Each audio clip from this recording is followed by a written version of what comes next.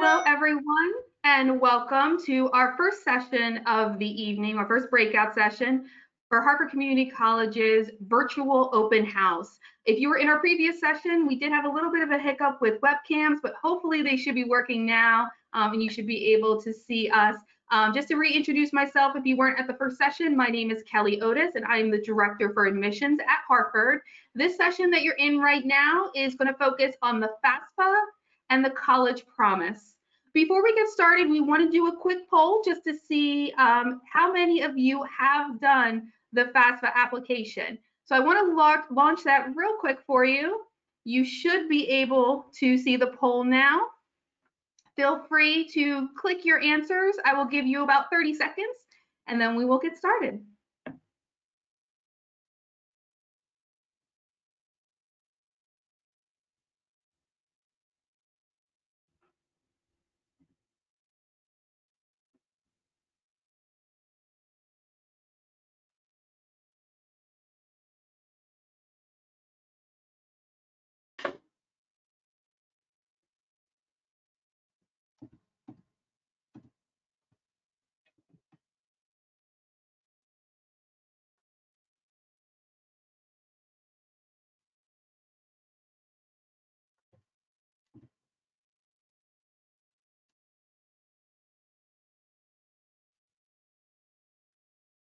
Okay, it's looking like we're in a dead heat, 50% yes, 50% no. I'll give you guys a few more moments if you're just joining us.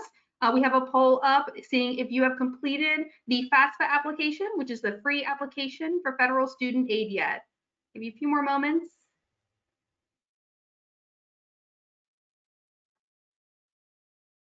All righty, it looks like we're pretty split. So to start off today, as I said, this is going to focus on FAFSA and College Promise. So we have two guest speakers with us today. We have the Director for Financial Aid, Amy Spinato, and then we have one of our financial aid specialists, Christian Ritchie. I'm going to start it off and pass it over to Amy Spinato, again, the Director for Financial Aid, and she is going to cover the FAFSA piece of our presentation this evening. So Amy, I am going to pass it over to you.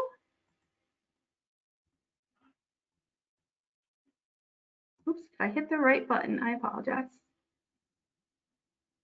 Okay. Hello, good evening. There you go.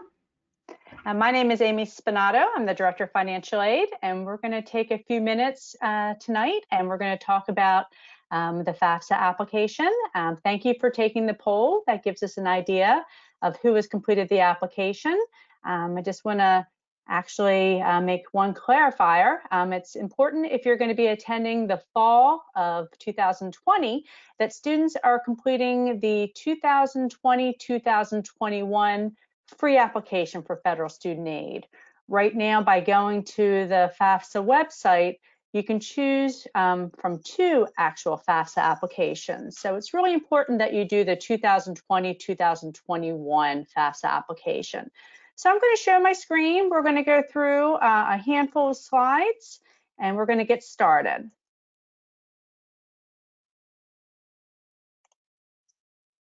Okay, sorry about that. Let's get this in the full screen mode. Okay, so the FAFSA. Okay, let me turn off my webcam so you don't see me here.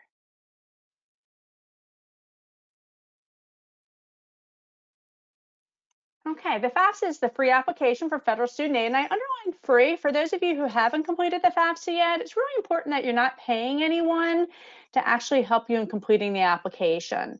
It's really important that even if you don't think that you qualify for funding, that you complete it anyway. Even if you, the students, are interested in applying for a loan, or even you as a parent have an interest in applying for a loan, you do need to do the actual form. StudentAid.gov is the actual website that the Department of Education is asking that you actually use to actually apply for the FAFSA. Some of you may be familiar with FAFSA.gov. That is fine because that site actually directs you to StudentAid.gov. We do recommend that you do not use Internet Explorer when you're actually completing the FAFSA application. That will cause you some issues. Harford Community College's school code is 002075. So I wanted to point that out. And it's really important that that you do the FAFSA, but you also do need to apply for admission. So I do need to point that out to you as well. So what's new the past 2 years is actually doing a FAFSA on a mobile device.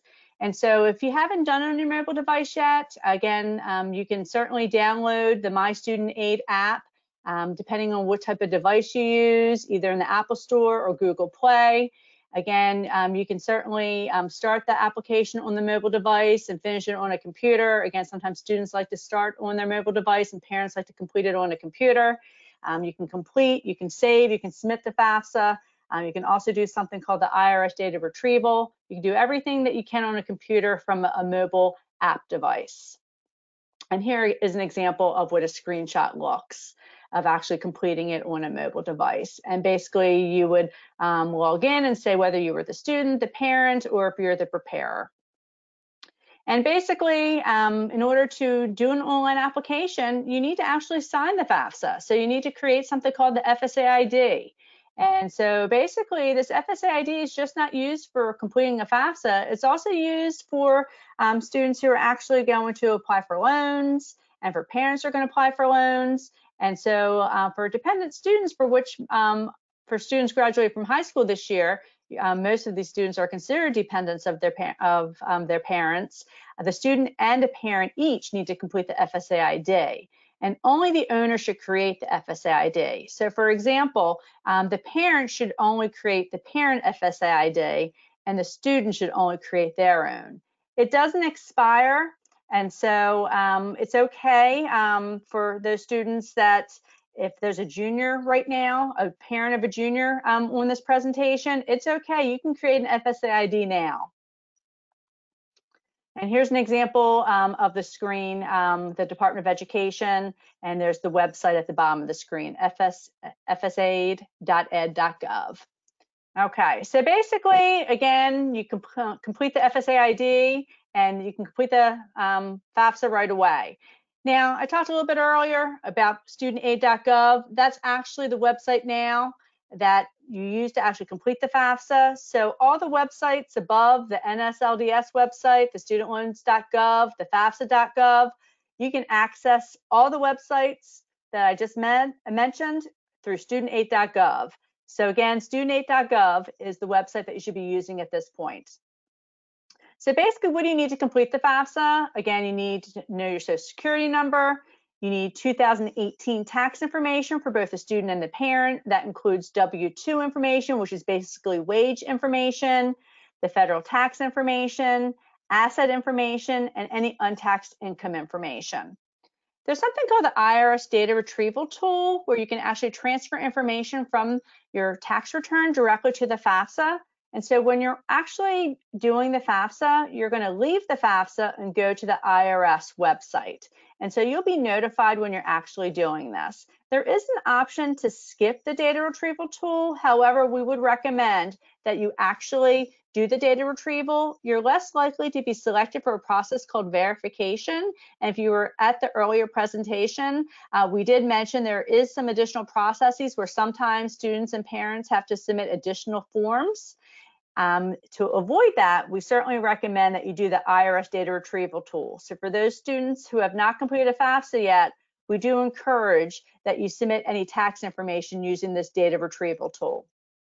So again, these are just some screenshots showing you that you're leaving the FAFSA to do the IRS data retrieval by going to the IRS website. Now this says 2017, but as I mentioned, you're going to be doing the 2020-2021 FAFSA using 2018 tax information. And you do have to indicate that you're transferring information. And it's real important that when you transfer information that you're not making any changes to the information that you're transferring. So basically, after you transfer the information, it's going to take a couple of days to process, and you're going to receive something via email that's going to show a number. The number is called the expected family contribution, and basically, that's not going to determine how much you're going to actually pay. It's going to be an index that's used at the school to determine how much need you have for school. So basically, your FAFSA is complete. What now? So basically, depending on where your student goes to school is going to determine the cost. That EFC, or that number on the FAFSA, is going to help determine that need. So the cost of attendance consists of a number of things: tuition and fees, some institution, room and board. So you take the top number, which is the cost of attendance, minus that number on the FAFSA, and then you can see that bottom number is the need. So depending on where you attend, you're going to see the need is going to be different. The Department of Education, as we mentioned earlier, selects some applications for verification. Again, this process is used to verify certain information in the FAFSA. Again, you may be selected due to incomplete or conflicting information on the FAFSA. That's basically what verification is. If you're selected, you are required to turn in the documentation. So basically, we're going to be mailing out notifications soon for the fall 2020 year. Our scholarship deadline for institutional scholarships is coming very closely. May 15th is the deadline. It's not too late to apply. The fall tuition payment due date is July 20th. And then our direct loan request payment, our federal direct student loan request, we'll be accepting those in May. Basically, we have to mail out our award notifications, and actually we're not mailing them this year. We're going to be sending those out electronically. So for all of our students that have applied and completed a FAFSA, they're going to receive electronic notification to their ALNet accounts. And so basically, they'll receive instructions on what next steps they need to complete if they have an interest in a federal direct loan. And again, we encourage students not to borrow if they don't have to. So how to apply for scholarships? For all of our students who have been applied and accepted, you would go to the All About Me tab. Under the quick links on the right-hand side, under financial aid, you can see under scholarships, apply for scholarships. And then you would apply for scholarships through AwardSpring. You would sign in with your school account. May 15th is our deadline. So again, there still is time. Many students have already started the application process and they have not completed the process. Maybe they started the application but have not submitted their essay. Again, we did send out reminders, I believe last Friday, letting people know their incomplete applications. So there are many sources of financial aid: the federal government, the state, which Christian is going to talk about in a few minutes, from colleges, private sources, employers.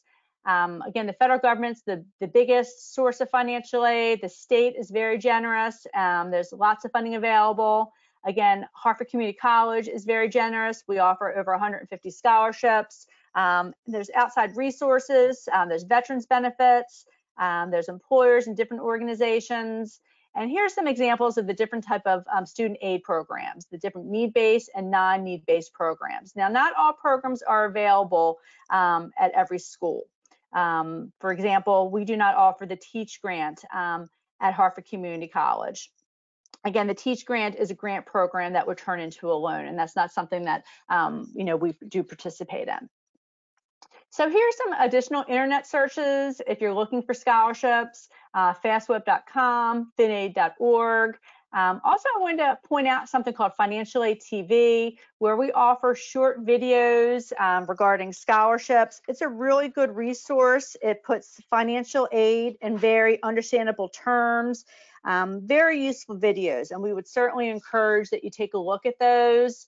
Again, high school counseling offices and libraries are, even online, are excellent resources.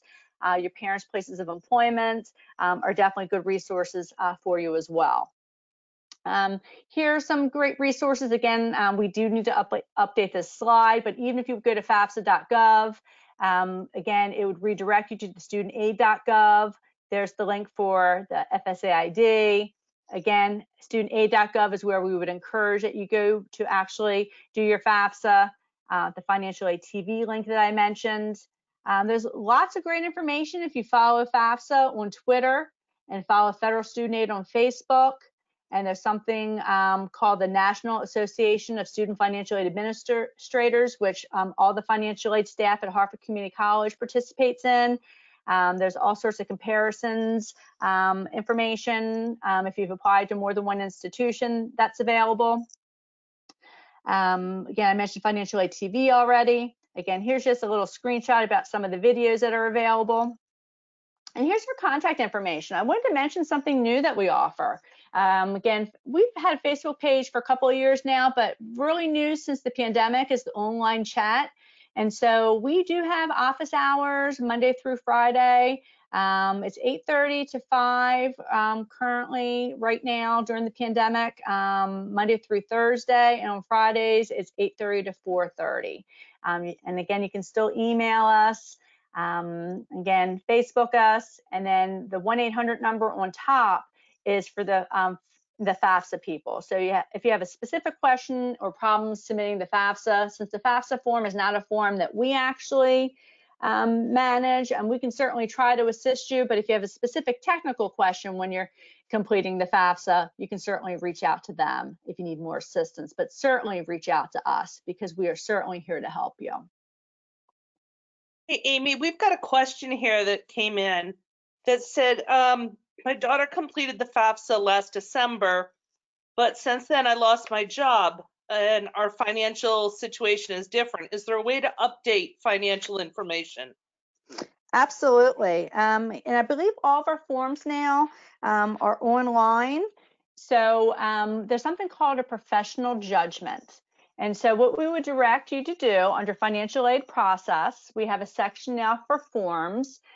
There is a process, and you would need to actually submit some information to us. You would need to submit some tax information, a personal statement, and just proof of underemployment or unemployment. And then we can do a reevaluation potentially. So yes, there is a process, and we can certainly discuss that process offline with you and review that form with you. But yes, there is a process.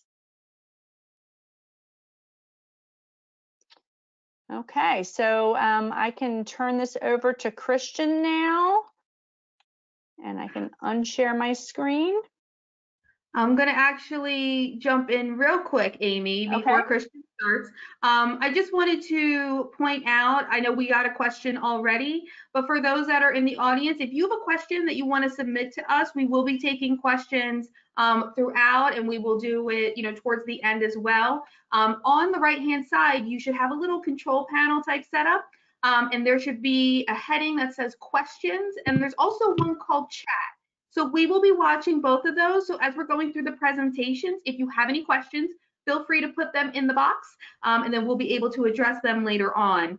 Additionally, this whole session is being recorded, just so you know, and will be put on our website over the next few days, which is harford.edu/learn-more. So the sessions will be there, and we will also include some links as well, since I know that you can't click the video, but we will list the links there for you as well, so that way you can access Financial Aid TV and the other things that Amy pointed out. So I'm going to pass it over to Christian now, who again is one of our financial aid specialists.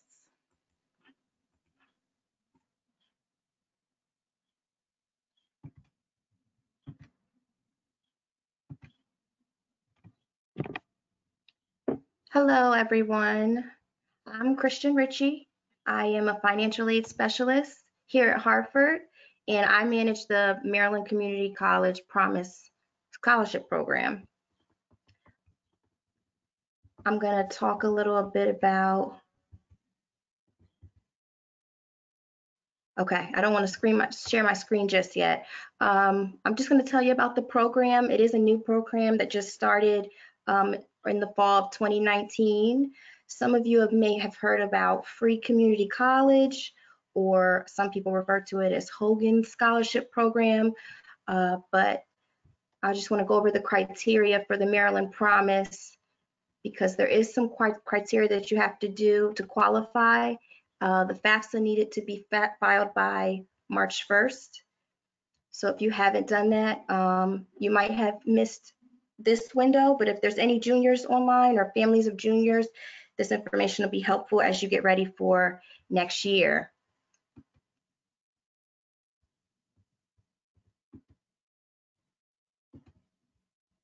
Just give me one moment to just open up my presentation. We're going to start out with This is a screenshot of the Maryland Higher Education Commission's website.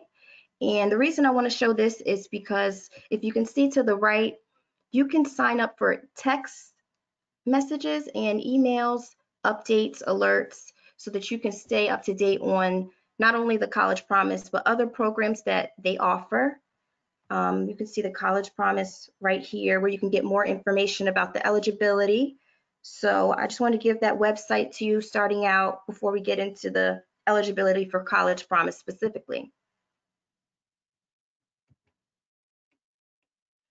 So the College Promise Scholarship is a need-based grant for eligible middle-income families, and it's funded by the state of Maryland. And this is some of the eligibility criteria that I mentioned in order to qualify for the scholarship. Again, the FAFSA had to be completed by March 1st, or MISFA, the Maryland State Financial Aid Application for Undocumented Immigrants. The student needs to have an unweighted GPA of 2.3 in order to qualify, must enroll full-time at your local community college. And the reason it says local is because you do have to attend a community college that is within your county to qualify. And the only way that you can qualify to go to another community college in another county is if they have a program, a specific program that Harford does not offer. So there's some special circumstances and exceptions that are made in that case, but you do need to be a full-time student. If you're a Harford County resident, you need to be attending Harford Community College in most cases. The income requirements, as you see listed on the screen, there is an income requirement to qualify. 100,000 for single parent households, 150,000 or less for two-parent households. And I have some more criteria. Some newly added changes to the program is that it's not only for certificate and associate degree programs, but there are some non-credit programs, sequence programs, and apprenticeship programs that qualify for Promise. So that was newly added. You also could not have already earned your bachelor's degree or an associate's degree to qualify. And also, if you're eligible and the state contacts you, and you have to submit documentation, they do have a firm deadline where you have to turn in certain information to them by June 15th before you're actually officially, they let us know if you're eligible based on you meeting their criteria and submitting the documents to them. So that's important since it's coming up. If somebody has already, if there's people on here that have done their FAFSA by March 1st, or maybe you've received notification from the Maryland Higher Education Commission, make sure you read the emails so you can see what they're asking for and what they need to continue to process you. I wanted to talk about some changes. I'm excited to announce certain changes that are being made to the program starting in the fall. These are proposed changes to the program. Originally, it was considered a last dollar program, meaning you would only qualify for this scholarship after any other scholarships or aid that you received. So it's proposed to remove that requirement so that it's going to open it up to more students, so more students can be eligible. That's supposed to change. And also, in the beginning, you would have had to have graduated within 2 years, either with a Maryland high school diploma or a GED. And now that requirement is going away as well. So again, just expanding the eligibility for Maryland residents and people to qualify for the scholarship. It doesn't only have to be within 2 years of graduating. And lastly, there was a service obligation where once you finished this with your program and you received the scholarship, you would have had to commit to working in Maryland full-time for every year that you received the grant. Some people didn't like this service obligation, so I think that's why that's going to be changed and removed from the program. So yes. Just giving you the website again, if you want to take a picture or note down these websites. We have more information about College Promise on our website. We have an email address where you can email your specific questions, or feel free to ask questions today. We can give you the most up-to-date information, but there's still some things going on the legislative side, so we might not have a guarantee 100% answer for you, but we can get back to you and follow up with you. But even with the college closure, we are still receiving questions to our email address, so you can email us directly at any time during normal business hours with your questions about College Promise or FAFSA, and we can help you and explain things to you there. And if there's any questions coming through, you guys can. All right, thank you, Christian. All righty, so just looking at what we have here, I do have one question. I will direct that to Amy. Amy, if a student wanted to take classes this upcoming summer, which FAFSA should they fill out? If a student is going to attend the summer session, they need to complete the 2019-2020 FAFSA, and it's not too late to complete that application. They can still go online to studentaid.gov and complete that application. Great, thank you. And I'll also do one follow-up with you, Amy, just piggybacking off something that was mentioned in our last session, just in case we have some new viewers. Are there any type of financial aid events coming up that the students can participate in? In the fall, and actually each semester, we do a variety of financial literacy events. We do something called Money Mondays, where we will actually assist students with money management basics, learning about smart borrowing, all about loans, about Maryland state aid, like the session that Christian just talked about, how to complete a FAFSA application, how to make investments, how to understand credit, protect their identity, basic money management type things. We also do online courses. So even if they don't want to do face-to-face, and right now we can't do face-to-face, online lessons such as budgeting basics through a course called Cash Course. So we do have a variety of events that we do on financial literacy. And so we will continue with those in the fall, and we do these types of events each semester. Great, thank you. Christian, I have a question for you. Is there a way that students are able to work on campus and get money? Yes, they can work through what's called the Federal Work Study Program. And that program, again, your eligibility is determined based on your FAFSA information, of course, your financial need, but it is an opportunity to work on campus. You're earning a grant. The grant is what's going to be paying you. You get to choose different opportunities on campus. So we don't select where you work. You can choose which area you would like to work in and gain some work experience in. So yes, there are opportunities for that. You do need to apply for FAFSA and contact us and let us know that you're eligible so we can get you in and go through orientation and explain the program and how it works and how to get paid and how to look for jobs. Great, awesome, thank you. And since I have you on real quick, just one more question that I wanted to throw out there. For students who might feel that their parents or guardians make too much money and they wouldn't qualify for FAFSA, what do you recommend that they do? I recommend inquire with us, fill out the FAFSA if you can to the best of your ability, and then still inquire and see what things that you could qualify for, because a lot of students assume that they don't qualify for like maybe a federal Pell Grant, but there's so many other institutional and state grant opportunities that are out there. And if you don't ask or see if you qualify, you just won't know. So I recommend if you're not comfortable doing the FAFSA right away, reach out to us so we can maybe explain more and show you what opportunities we have for you that you might qualify for other reasons, not just income of your household. Great, thank you. Amy, I'm going to turn to you. We have a question. What if the student doesn't have any credit? Can they still get a loan? Student loans do not require a credit check.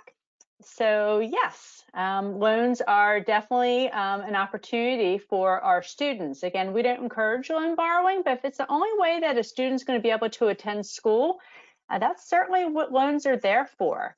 And that's another reason why everyone should do a FAFSA application, because that is the only way they're going to get a student loan is if they actually do a FAFSA application.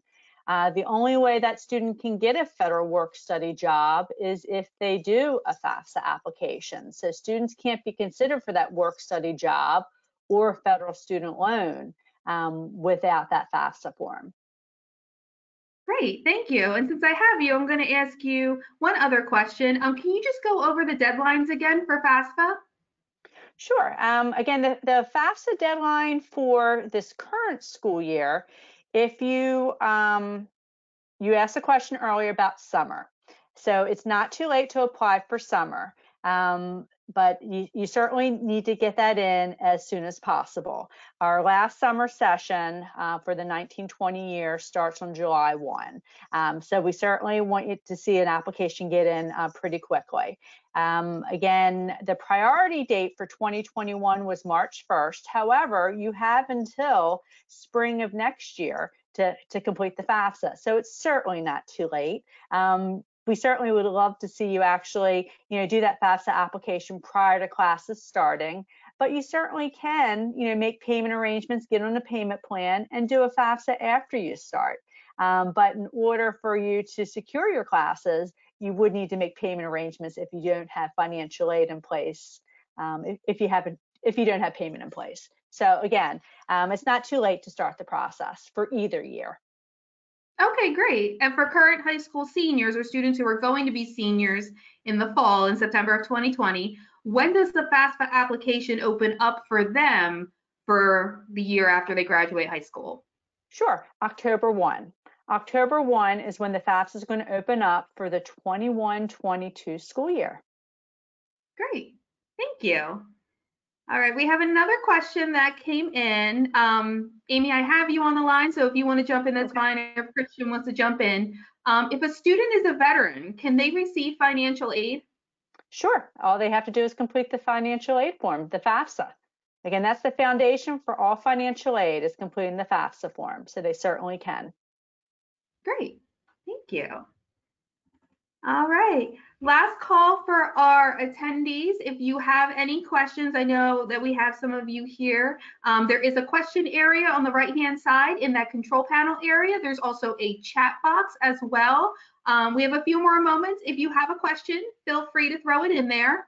Amy and Christian, is there anything else that you want the attendees to know about financial aid or about your office specifically and the services that you have?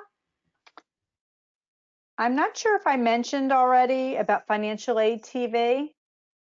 We have lots of short videos that are available that explain financial aid in very understandable terms. We have a very robust web page, and so we would encourage that our students, prospective students and current students, take a look. We do have a Facebook page where we post information. We newly have online chat because of the pandemic. We do have that available. So we still answer emails, but we certainly are available to chat with you during office hours. So we would like to, answer your questions. Please apply for scholarships. There's money out there to assist our students in going to school. There's still time to apply. May 15th is around the corner. It's not too late. So we certainly would encourage that. If you received an email from the state of Maryland to create something called an MD CAPS account, it is legitimate. Please create that account. Very important. Christian, do you have anything to add about that? I do. I want to add with the MD CAPS account, and when you sign up for alerts, it's important even right now while we're working remotely that students should watch their email for updates from us, whether it's from Harford, admissions, the Maryland Higher Education Commission. You watch your emails so you don't miss out on any deadlines or opportunities, because we're communicating mostly right now with you via email. So I wanted to just point that out, because I know some of the younger students coming in might not know how important it is to watch the email, or parents too. And there's also helpful resources I want to mention on YouTube. YouTube has videos that will walk you through the FAFSA and show you and explain some things too. So if you're familiar with YouTube, YouTube Federal Student Aid, YouTube the FAFSA, how to complete the FAFSA. I know we're not able to assist you physically right now, but there's videos that can assist and explain things as well. We know that there are a lot of families that send their students to Harford Community College. So in the past, you're used to receiving lots of information in the mail through us. Unfortunately, we have not been able to send things in the mail. So things have been sent electronically. So for those of you who have already completed the FAFSA, because 50% of the people online have already completed the FAFSA, and if you've applied for admission, you're going to receive notification electronically when we do send out our award offers. They're going to be sent electronic. So please be aware that if you receive that admissions notification to set up that account, please make sure you do that, because the notification is going to be sent to ALNet. So please make sure you get used to doing that. And then our marketing department did an excellent job in setting up a site, harford.edu/learn-more.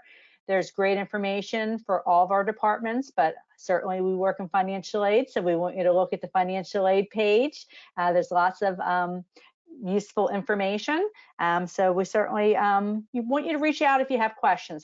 That's what we're here for. We're sorry that we're in this situation and we're not here to serve you face to face, but we would love to chat with you and email with you and answer your questions. Awesome.